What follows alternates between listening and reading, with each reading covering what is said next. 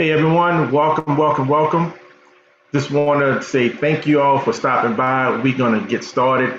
I'm Randy Chambliss. I have my beautiful wife, Veronica Chambliss. and we're going to get this ball rolling. But real quickly, just to tell you a quick background about myself, I'm born and raised in the New Orleans area. I became a struggling teenage father at the age of 19. I was an at-risk youth myself growing up. In 2005, I lost everything I owned in Hurricane Katrina in 2005. And from there, at that moment, I had less than $500 in my bank account. My credit score was horrible in the low 500s. I had one income stream that was only in New Orleans. And we was in Atlanta, sitting in a hotel room trying to figure out how we are going to move forward with life. And I met a mentor. I thank the Most High God. He allowed ourselves to have a roof over our head, bread and water and clothing. So that was a big blessing. But he also taught me, he connected me with a mentor that taught me the rules of money. Because at that time, at 25 years old, during Hurricane Katrina, I didn't understand financial literacy. I didn't understand income statements and balance sheets. And I was just told that, hey, listen, you're doing good, Randy. You're making good money.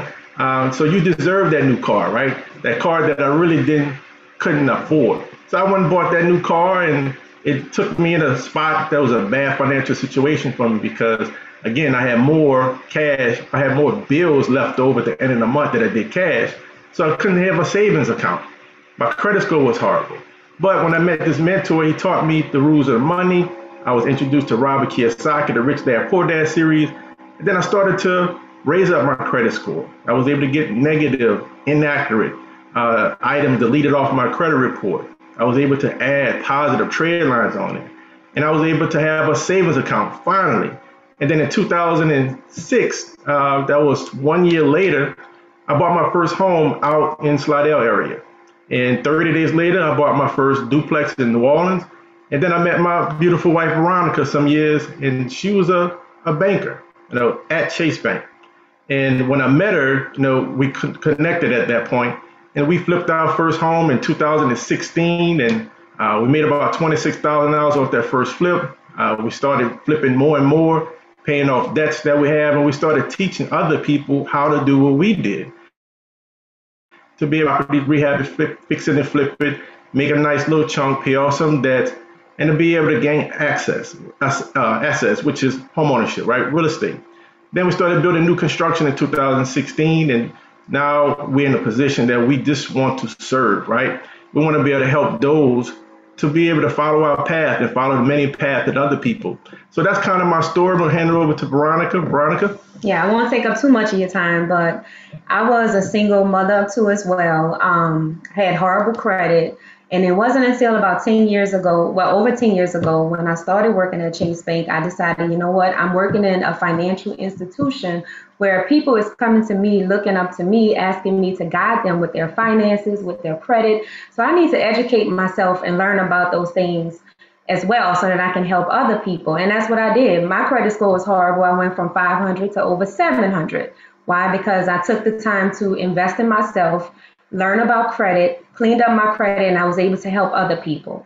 Over 10, like I said, over 10 years ago, I started off in the financial industry. I started off as a personal banker, a business banker, then a mortgage banker. And that's where I pretty much found my passion, because then I knew this is a vehicle I can use to build wealth. And not only just me, I can teach others as well to do the same. So today, my husband and I, we are both co-branch managers of a mortgage bank here in New Orleans called Geneva Financial.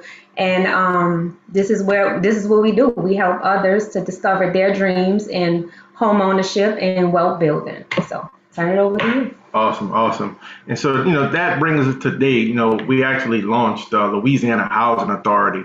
We pre-launched it this year, July 23rd. And it's geared towards home ownership, to be able to provide a 5-star home buying experience to every Louisianian who want to purchase a home. And we're going to help them well behind the closing. So listen, without further ado, guys, we're going to jump right into this content.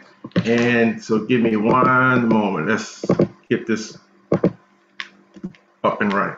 So you might be asking, what is Louisiana Housing Authority? Well, very simply, Louisiana Housing Authority is a private, incorporated, trusted advocate for homeownership, foreclosure prevention specialist, and also a housing development organization. Our mission, as I mentioned, is to provide a 5-star home buying experience.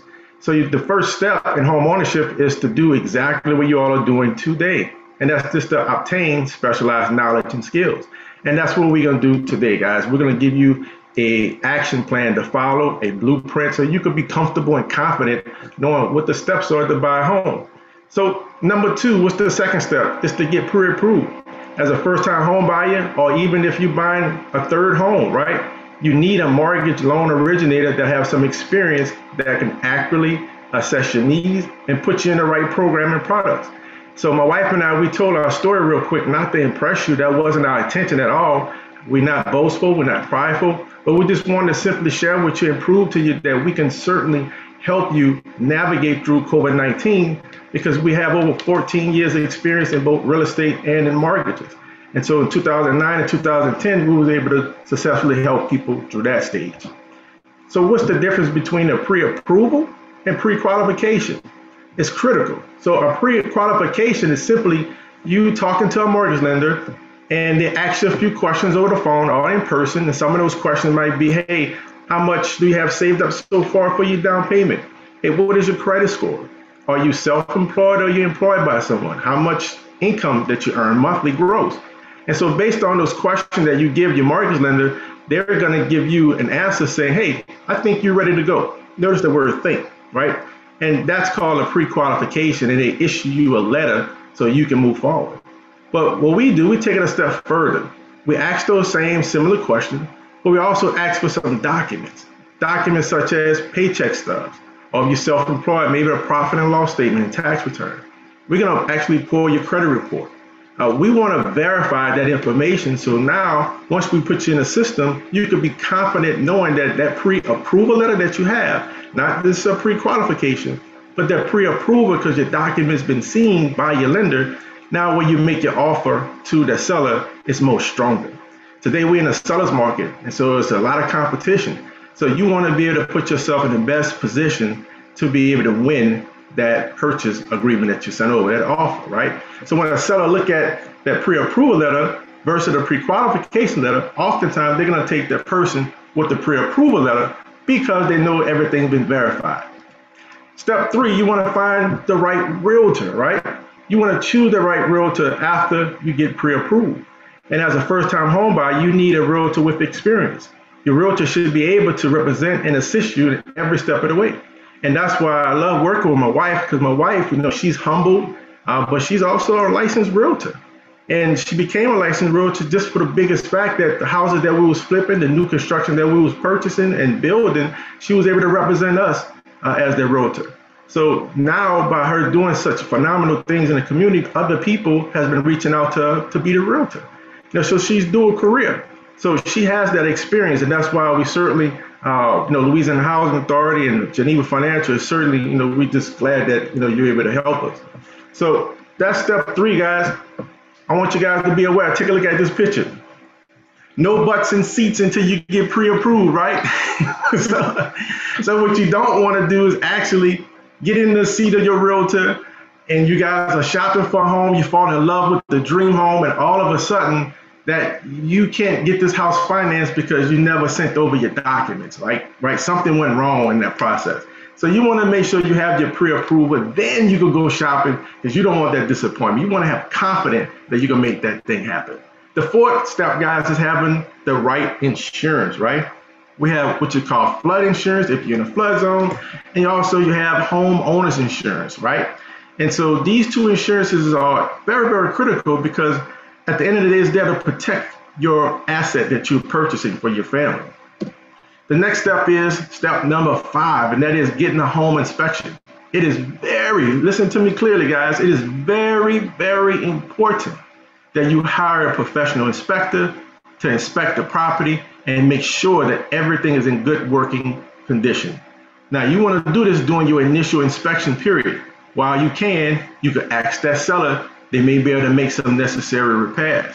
So, Veronica, I know, this is one of the things that you're passionate about. Can you give us some reasons why people should get a home inspection? Absolutely. I'm sure everyone on this call heard of don't judge a book by its cover. So the house can be beautiful on the outside and the inside, but we don't know what's going on under the roof. We don't know what's going on with the foundation, right? So let's think about this. If you don't get a home inspection and 3 years later you want to sell your home, or a year later something breaks and you haven't had an inspector to look at the AC or any other major components in the property, then that becomes your problem. Then you have to take care of it. Or like I said, if you want to sell your home, then the buyer that come in, they get a home inspector and then they tell you, oh, hey, the AC is about to go out. You're like, well, I bought it like this. Well, guess what? They're not going to buy your home until you either replace it or get it fixed. So it's very important to get a home inspection. Oh yeah, absolutely. I mean, and now I want to, be transparent with you guys. This is one of the first out-of-pocket expenses that you will pay for.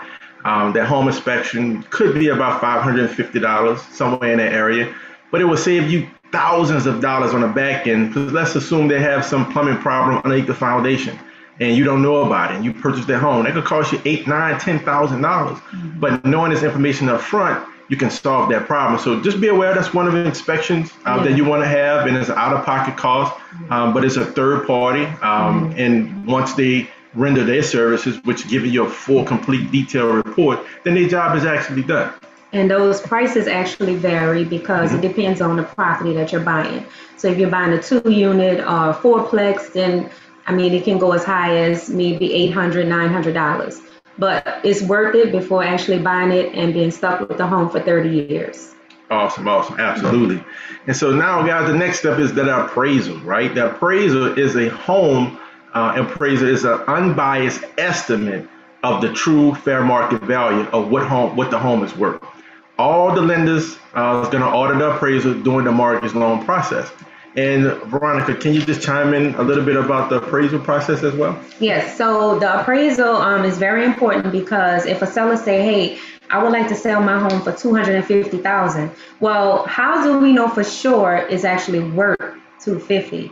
But as a real estate agent, what I do first is I look up the comps in the area, homes comparable to that home, to make sure that we make a fair offer based off of what the homes are selling for in that area. However, when the appraiser come in, they pretty much do the same thing, but their opinion matters over my opinion. That is what the bank is going to look at. They're not going to look at the report I did. They're going to look at the report the appraiser did. So if the appraiser, once they put their report together, if the home value does not come back at $250,000, then guess what? We have a problem. So we have to either go back to the table and negotiate a lower price if it came in lower.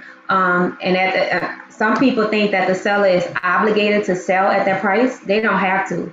So you can either choose to back out of the deal and you get your deposit back that you put up, or you can come out, if you love the house that much, you can come out of your pocket with the difference. But no bank is going to allow you to overpay for a home. Absolutely. Thank you, ma'am. So let's dive in to some other costs, right? Some costs to consider, right? Number one is going to be your down payment. Number two is going to be prepaids. Number three is going to be closing costs, right? So the down payment, depending on what loan strategy we're using for you, whatever that fit your needs best, because we customize our loan products for you. So let's assume that we're using a FHA loan. FHA only requires 3.5% down, right? So that's your first cost to consider in going to the table, getting the keys, right? Number two is going to be prepaids. They're called prepaids because your hazardous insurance or your homeowner's insurance we talked about earlier, and your flood insurance, those items have to be paid up front.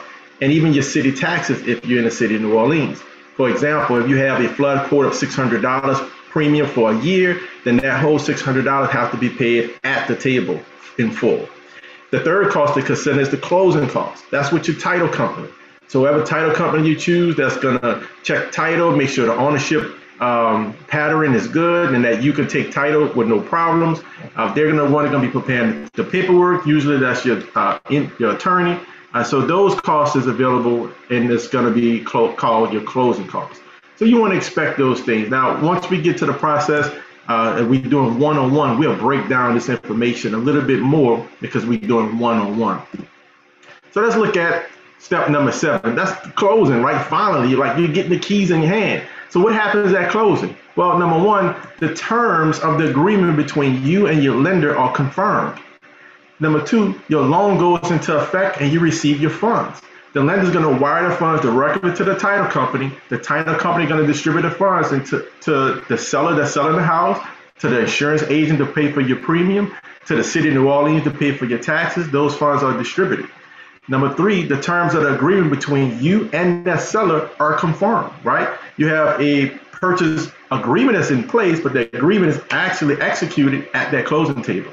And the biggest thing about the closing is that the ownership, right? That ownership actually changes hand. It changes and transferred from the seller over to you, the buyer. You finally get your keys in your hand.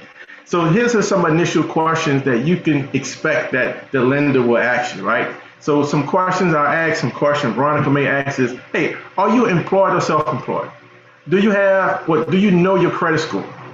What's your monthly gross income? How much do you have saved up so far for your down payment? And do you have any student loans? So those are going to be some questions that we ask just to see, can we move forward with the application or not? If we can't move forward with the application, you're not ready based on those questions, then we're going to give you a clear, concise game plan, an action plan to take, and all you have to do is just follow the action plan and we could take you to the promised land, right? That's it. We're going to take you to the promised land. So listen, guys, I want you to be aware we are recording this call, so you don't have to write everything down that's on the slide. We're going to email that out. Just make sure that you inbox Veronica on our Facebook page, my Facebook page, inbox me, text me, call me. That way you have this information. So what are some initial loan documents you could expect, right? Well, with our mortgage branch, we don't ask for a ton of documents, right? We just want the minimum documents that we could get you approved for comfortably and confidently, right? Number 1, a clear copy of your ID. 2, the last 60 days of your bank statements or 401ks, IRAs, the most recent paycheck stubs, the last 30 days, and the last 2 years of your W-2s. Notice we didn't even ask you for your tax returns, right? So if you are a 100% employee, we don't need tax returns. Now, it's a little bit different for someone who's self-employed. We're going to ask for those same documents, but the self-employed person, we are going to ask for the full tax returns, every page. We're also going to be looking for a profit and loss statement. Why? Why do we want these documents? We're just simply verifying the verbal information that you gave us. So when you say, hey, I have X amount of dollars saved up to close, we want to see X amount of dollars that's in the bank account, and so on and so forth. So that's 4 major qualifications. It's the income, how much you're earning every month, right? That should be a certain percentage gross, right? So gross income before any taxes or insurance come out. Number 2, your credit score. Your minimum credit score should be a minimum of 620 right now in this COVID-19 world. Ideally, you want a 640 and above so you could take advantage of the best interest rates. Next is cash available to close. And then also your debt to income ratio should be around 45%, but we could go up to 50%, right? So listen, I do want to talk a little bit about our down payment assistance program. So individual that's a nurse, a doctor in the medical field, a CNA nurse, LPN, RN, teachers, law enforcement, thank you. Who else? Firefighters. Those individuals that serve in that capacity, we have a down payment assistance program that we could pay for up to 3.5% of the down payment if it's an FHA loan, and up to 5% if it's a conventional loan. So what that simply means is that, that is money that person does not have to come to the table because we're paying the closing costs for them. And what's great about it, it's not a city program or a state program, it's actually a national program. And in the past, we have never run out of funds, right? So just know that's available as well. So here's some of the players in the home buying process. We talked about loan officers that basically take the application, ask those type of questions. We have loan partners that actually collect all the documents, processors that's working behind the scene, underwriters. We have decision makers, which is the underwriter, the closing department, appraisals, et cetera, et cetera. There's a lot of people, guys, a lot of players involved in the home process. You just don't see them in the background. But if you set up the right expectations up front, like Veronica and I do, we make it a smooth process. So what do you need to do, guys? Listen, number one, you want to get prepared by improving your financial situation. So you want to start to increase your savings. You want to minimize your spending. You want to get that credit score at that 620 and above, or target a 640 and above. You just want to get prepared. And you give me and Veronica a call. Great, you can say something? Yeah, I just want to put in a little insert there with the credit. Before you pay off any collections, you do want to speak to a lender, in particular us, so that we can guide you through that process. Do not pay off any collections prior to speaking with a lender. Awesome. So yes, guys, so listen, we have a no-fee guarantee, right? It's free consultation. You don't pay anything to us until you actually close, right? You get the keys in hand, meaning that we don't charge an application fee. We don't charge fees for pulling your credit. So we want to be able to have that consultation with you. So that's why we're here. So listen, guys, here's some quick tips, guys. 10 home buying commandments. Number one, I want you to remember, these are commandments. Number one, thou shalt not apply for any new credit of any kind.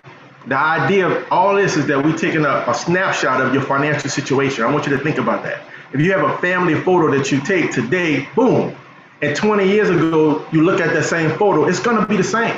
And that's how we want your financial situation, your credit score, your bank account, your payroll, everything needs to stay the same when we get you approved all the way till you get the keys in your hand.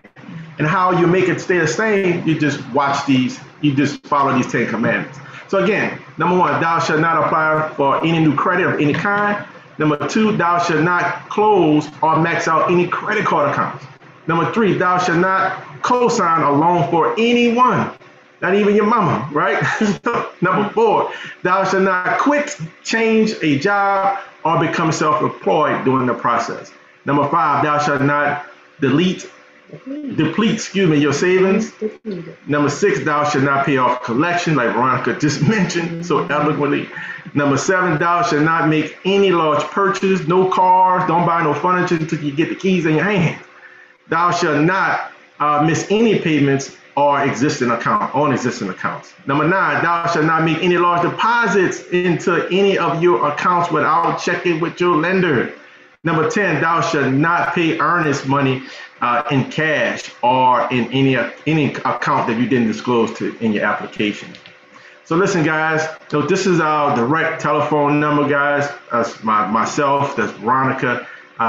If you guys want to take a snapshot of this with your phone, you can. But again, we're going to be sending this out via email once this thing's rendered. But listen, here's what I want you guys to do.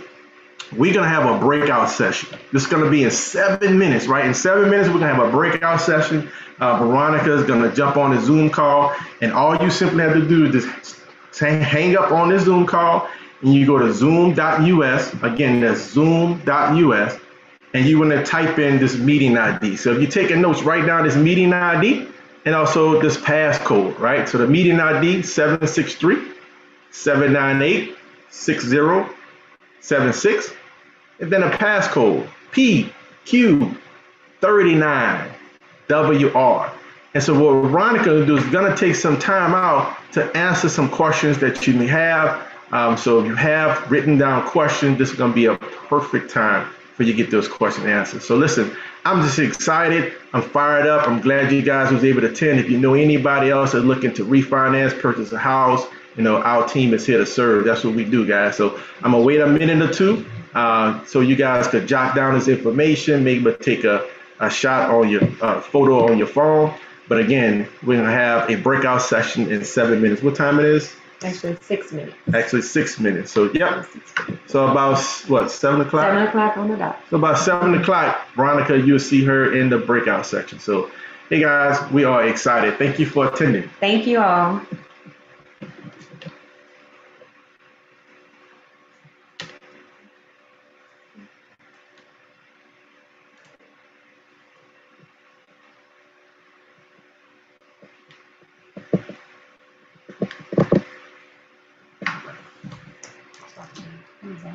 How you got that? How you got that to see you? Oh, I put it in the slide. Oh, a timer?